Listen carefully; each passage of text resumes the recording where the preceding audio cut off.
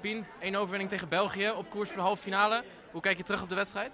Ja, krappe uitslag, 1-0. Maar ik denk dat we over het algemeen wel heer en meester waren in deze wedstrijd. We hebben denk ik heel solide gehockeyd. En die bal lekker rond laten gaan in de ploeg. Af en toe zelfs kansen gecreëerd die er eventueel wel hadden ingekund. Waardoor we met meer hadden gewonnen, maar dat is helaas niet gebeurd. Maar ik denk dat wij zeker wel de beste waren in deze wedstrijd. Is een beetje vergelijkbaar met de Rabo Superserie toen jullie verloren?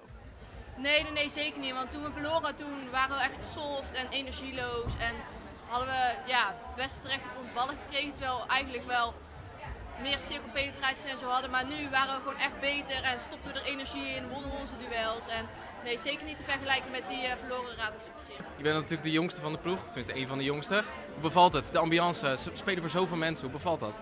Ja, ik kijk eerlijk gezegd nog wel op tegen iedereen waar ik mee speel. Die hebben volgens mij, de iets ouderen hebben volgens mij nog wel eens boven mijn bed gehangen vroeger.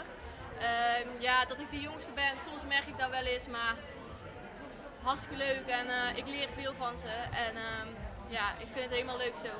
Bespreek je dat ook met ze, met de ervaren mensen?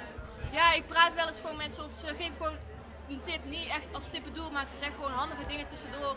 En je pas je gewoon een beetje aan op wat zij doen, omdat zij gaan al langer mee en zo gaat dat een beetje. Dus spelen voor 10.000 man, dus voor herhaling vatbaar. Ja, zeker. Hartstikke leuk. Echt heel mooi.